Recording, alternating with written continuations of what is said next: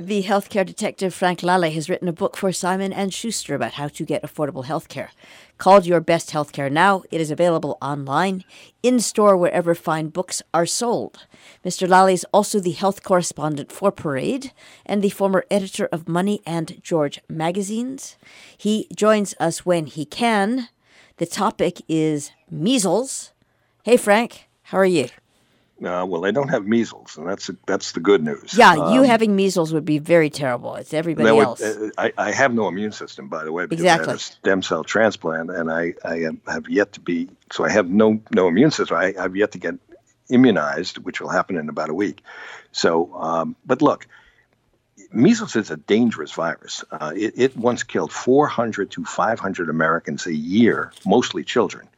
Then about 20 years ago, thank goodness, we got a safe and 97% effective vaccine that wiped out measles as a public health threat in the United States. Nice story, right? But today, I have bad news. Because of lax libertarian laws and gross anti-vaccination misinformation, measles has again emerged as a threat to your kids and to you. This winter, measles has spread like wildfire in 10 states. From Washington State to New York State. Plus, a couple of cases have sprung up in Massachusetts and Connecticut. Connecticut's head of vaccinations, Kathy Kudish, who's terrific, told me in an exclusive interview for Robin Hood Radio that Connecticut had only 3 measles cases all last year. But we've had 2 in New Haven County alone in January. Both are adults who appear to have gotten infected overseas. It's kind of well known that countries like Israel, Ukraine, or others are hotbeds of measles. You travel there, you can get the virus, you bring it back. The highly contagious measles virus spreads through the air, and it can linger for an unusually long hour or 2. Now, catch this. That means an unvaccinated person has a 90% chance of catching the disease by walking into an empty room where an infected person coughed or sneezed hours ago. Now, let's imagine that room is a classroom where one kid out of 4 isn't vaccinated, or it could be a church or a community center, your local grocery store. What's more, the infected people don't realize they're contagious because you're contagious 4 days before they get a telltale fever or a rash, and 4 days after the rash disappears. So measles is awfully tricky. At first, a patient has flu-like symptoms, and they think, well, it's just a flu or a bad cold. But that's followed by a fever that can spike to 105. That's dangerous. And a rash that begins on the face and spreads everywhere. At its worst, measles can lead to pneumonia in 1 in 20 children. Deafness, blindness have also occurred, and death to 1 child in 1,000, worst case. So in the 90s, you can imagine, parents, you remember, they rushed to get their kids vaccinated. All 50 states passed laws requiring children to be vaccinated to attend the state public schools, at least the public schools. And the vaccination movement worked. It all but eradicated measles. So guess what, Joe? In a way, it worked too well. Clear so far? Totally clear. And I also remember being old that, these were vaccinations we had to get. It wasn't negotiable. And I fully understand what has happened. But from a public health standpoint, there isn't, I'm a little baffled. Yeah. Well, here's what happened. Actually, by eliminating the fear of measles, right? Right. So, that vaccination movement, very effective. It gave rise to the anti-vaccination movement. So, with seemingly nothing to fear from measles, right? Nobody gets that anymore. Parents began to fear the vaccine itself after it was falsely linked to autism. And that began in around 1998. And that's a false link? That's the link. And I'll tell you about it a little bit in more detail. Okay. Because there's a false logic here, and it goes like this. Kids get vaccinated against measles, mumps, and rubella, right?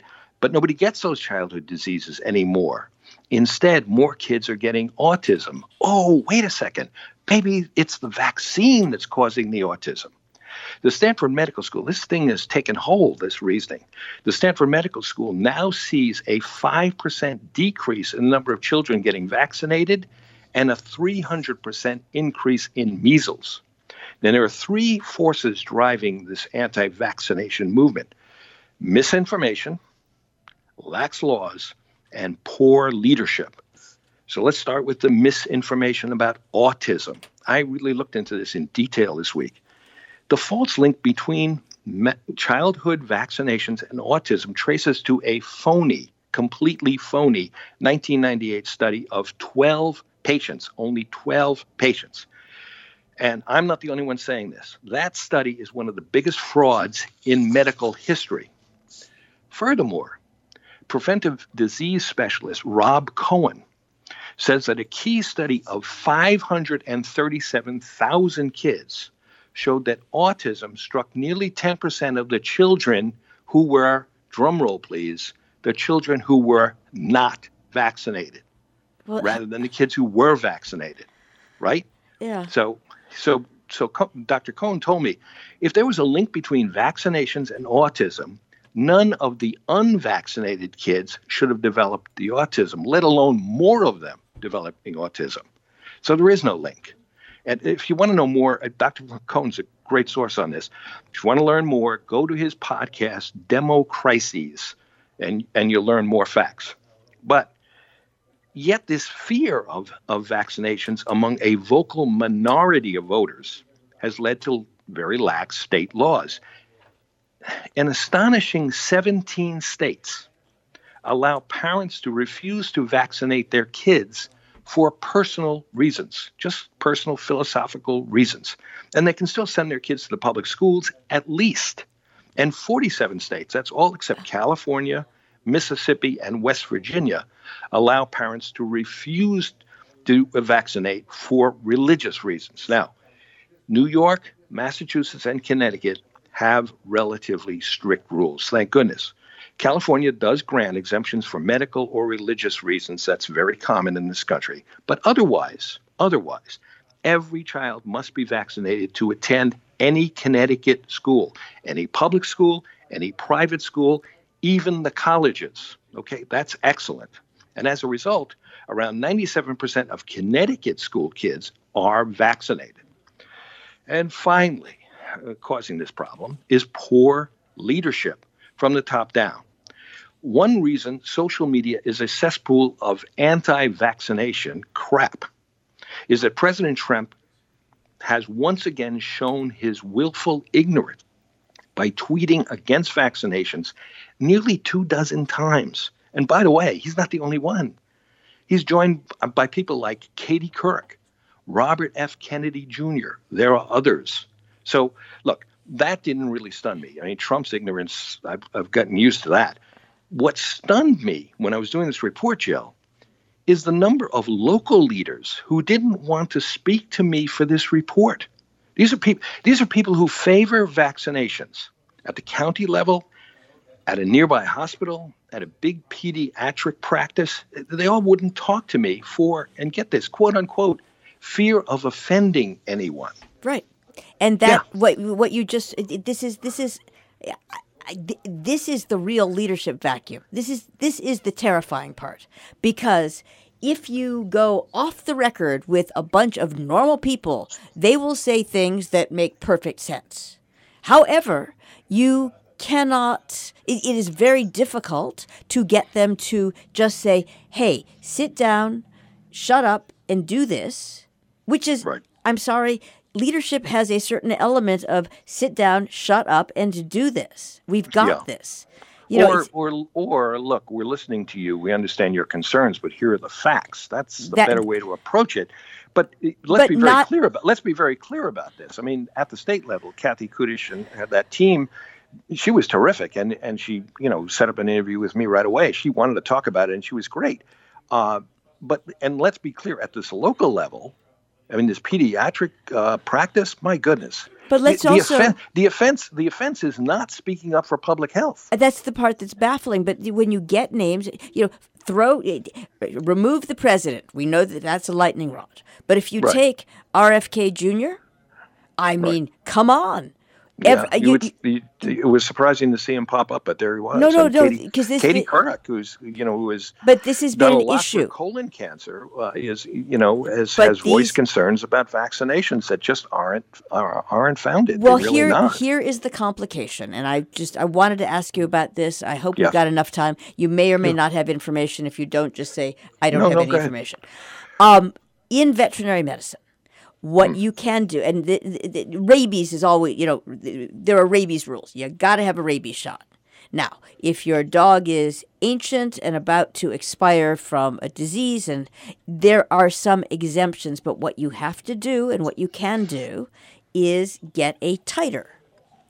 Not Right. just for rabies, for everything. So, and that is you are checking the blood, you're drawing blood, and you are checking whether the person, or in this case, creature, has the resistance to distemper, these things. Sure. And if they let's don't- get to the bottom line. Every parent or grandparent should get their kids vaccinated at 12 to 15 months, and again at 4 or 5 years of age. Okay, before they go into school. And you should get vaccinated yourself if you're not vaccinated, unless, and here's the unless you're pregnant or you have an autoimmune disorder or cancer. Then don't do it. Otherwise, make sure you're vaccinated and get your kids vaccinated. Virtually all health insurance plans cover the cost.